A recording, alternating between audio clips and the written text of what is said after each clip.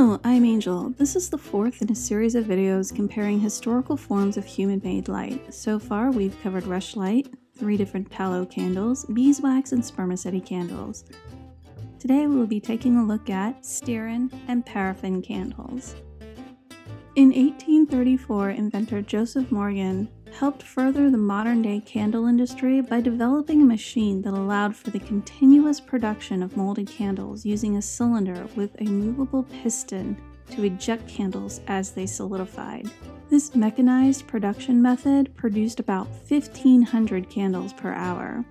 With the introduction of mechanized production, candles became an easily affordable commodity for the masses. Braided wicks, rather than just twisted, were also invented and yielded taller and therefore brighter flames because they didn't require constant trimming. In the 1820s, French chemists Michel Eugène Chirvel and Joseph-Louis Gay-Lussac discovered how to extract stearic acid from animal fatty acids. Stearin is the solid compound of an oil or fat capable of separation into components that melt at higher or lower temperatures. Like tallow, stearin comes from animals, but some tropical plants, such as palm, produce an oil that can also be separated. In 1825, Chirvel and Gay-Lussac patented stearin. This led to the development of stearin wax, which was hard, durable, and burned cleanly.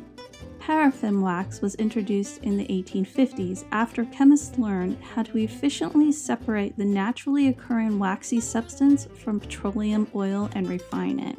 In 1848, James Young established the world's first oil refinery. In the mid-1850s, Young succeeded in distilling paraffin wax from the residue left after refining coal and oil shale, thus developing a commercially viable production method. Paraffin could be used to make inexpensive candles of high quality.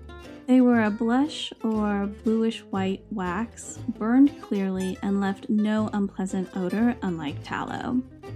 A drawback was that the early coal and petroleum-derived paraffin waxes had a very low melting point. This was soon overcome by adding the hardener stearic acid.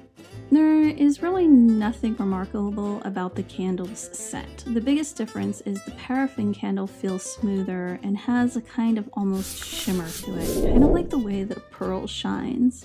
Let's burn the candles.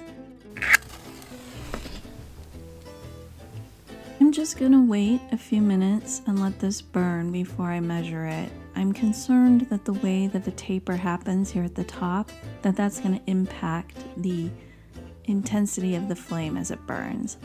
I'll let that burn off and then measure the light. This is brighter than my spermaceti candle from last week, and the flame is very consistent.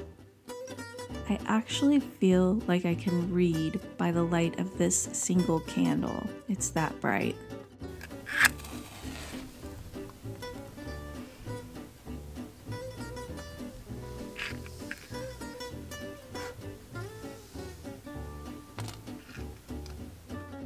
The flame on the paraffin candle is much taller than on the stearin candle, and that is giving me even more light. It's also burning very consistently. This is by far the brightest candle that we have tested so far.